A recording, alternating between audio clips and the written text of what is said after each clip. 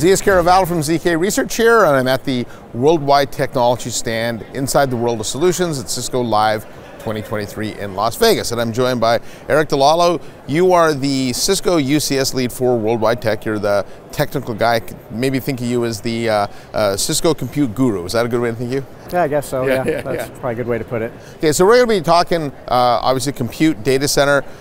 Before we get into product and some solutions, what's going on in that environment today? What's driving compute evolution in the data center today? Well, compute in general never stops, actually. Right? Yeah, customers are still having data centers on premises. They're still buying servers. They're still buying processors. They still need, heating and cooling. That aspect has not gone away, no matter the cloud journey the customer is on. So that's kind of where we fit in, where that customer is still bringing compute infrastructure inside their own data centers. Yeah. And the workloads are very vast. Everything from general virtualization to supercomputing, and everything kind of in between. Yeah, it seems like there's actually the more cloud we have, it seems like it's driving more use of on-prem data centers. It doesn't really look like, if I look at shipment numbers from all the OEMs, nobody seems to be slowing down. Correct. Yeah. Most customers are somewhere in the hybrid mode. Yeah. Some on, some off premises. So we kind of just fill that need for whatever they need. That they manage as a company. Yeah, and I think that's an important thing to note. For all the hype around cloud, every customer I talk to, in fact, people have asked me, do I see a day where data centers go away and everything's in the cloud? And my response is, I'll be dead when that happens. So we're decades away from it. Well, that'll probably never happen. So we all know how legacies tend to stick around. Now, I do know that the compute demands, when I talk to the chip manufacturers, obviously they keep building faster and faster chips because the processing demands go up for accelerated computing and things. What do you see specifically in the data center? More containers, AI, machine learning, or what are some of the trends we're seeing there? So all the things you mentioned, they're really pushing the envelope on everything, which of course is increasing heating and cooling and energy costs across the board. So customers really are looking for a real dense solution to get kind of the more value back from the processing power per rack. So you want to talk about the new Cisco's recently, it's somewhat recent, the refresh on their, well, they're always refreshing their product line, but they do have a new line of servers though. Can you talk about those? Sure, the X-Series server and the M7 rack mounts, both in the M7 generation. There is a really good push right now to refresh the old and bring in the new. The new is not just your standard compute platform that you're used to with Cisco in the past, just over a decade or so. The new is bringing in new innovation. The X-Series chassis, the X9508, has a 10-year plus roadmap. It's going to bring in things like liquid cooling, a PCIe fabric 400 gig, possible CXL fabric in the future, which gives a very, very strong, fast backplane to the very dense compute inside of that chassis. So, so whatever your needs are in the next 10 years, Cisco has prepared for that with this very nice roadmap. Now, we can't talk data center without talking sustainability. There's not an ops manager I talked to today that's not absolutely top of mind. I know Cisco's gone through the effort of designing their products with sustainability in mind, right? So it's not an afterthought anymore. Can you talk about some of the attributes of the new Cisco compute hardware and how it addresses the sustainability? Sure. So Cisco's newest management platform, Cisco Intersight, comes in 3 different types. They have a SaaS version, which is in the cloud. They have 2 on-premises versions, which a private appliance and a connected appliance. So whatever your security needs in-house, you can bring in Cisco Intersight. Any way customer wants to deploy it. Correct.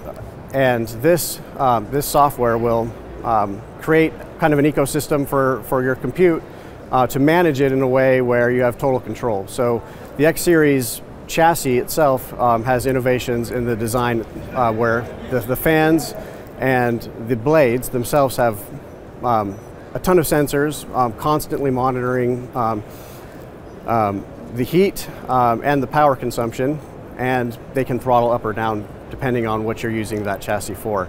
You can also manually go in and change those. So you can tone down the power, you can cap the power, you can tone down the fans if they're too loud or they're burning up too much power, You can monitor all of these within Cisco Intersight's dashboard, but there's a dozen or so power policies within Intersight that have sustainability in mind that you can approach and you can customize to your own tailored needs for that rack or for that data center. Yeah, I think one of the important points you brought up there is just the data involved. I saw a data point the other day that 90% of businesses today have net zero goals, but only 10% can actually track their progress towards it. And the biggest issue is they just don't have the data, but it sounds like Intersight's actually giving them that data. Correct. Yeah, yeah. Totally customizable dashboard that you can get in there, and you can write your own APIs if you have a team that writes APIs, and you can scrape that information, put it in a dashboard up in front for executives or for the technical teams to see real-time data, real-time power and cooling, power consumption and cooling. So very unique in that aspect, and again, sustainability was built into this product. So. Yeah, that's certainly good to see. I know it's something Cisco for a while has been talking about. It's a big part of the keynotes here as well. So now I do want to ask you about your Advanced Technology Center, the ATC that WWT has. If customers want to try the new Cisco hardware out without actually having to buy it, they can leverage. Explain how they can use the ATC to do that. Absolutely. So we have labs for Cisco Intersight, showing off the X-Series, showing off the rack mounts. You can get in there, you can make a connection with your sales team or with individuals like myself. You can register for labs, you can do on-demand labs, but you can really test drive the systems. You can see how the console works. You can walk through a scripted guide to see how it reacts and how you might So step-by-step guide. Correct. Yeah. So yeah, absolutely reach out on the platform and make a connection, and we can kind of give you the whole tour of the X-Series or the C-Series. Another thing I'd like to point out about the sustainability on the X-Series is it's really a rack and a blade all in one. So with the X9508 chassis, you can fit eight nodes inside, and you might not have to buy 8 rack mounts now because the blades might fit your solution. And with the sustainability power options in Intersight, you can tone down, you can cap power, you can enhance your cooling, and from that aspect, you did save because you didn't buy 8 rack mounts. Yeah. So it is really kind of between a... The more you buy, the more you save. Yeah. And there's a lot of incentives too for that exact thing for refresh. So if you have M4s, Cisco UCS B200 M4s, if you have the 6248 or 6296 fabric interconnects, you should definitely talk to us. We have labs that can walk you through what that upgrade looks like. With actual real equipment, we don't use emulators, we use the real equipment. We show you how to take those old ones out, put the new ones in, and help you be successful in your own upgrade journey to the X platform.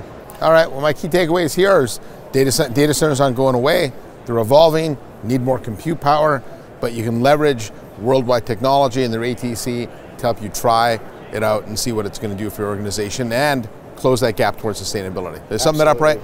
Absolutely, thank you. So Eric, on behalf of Eric from WWT, I'm CS Caravallis from ZK Research saying thanks for watching.